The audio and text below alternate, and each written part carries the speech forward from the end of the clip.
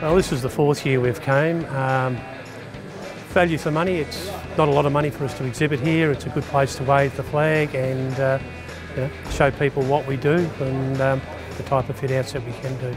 So far we've had some reasonable crews coming through and some reasonable inquiry on the product ranges that we have.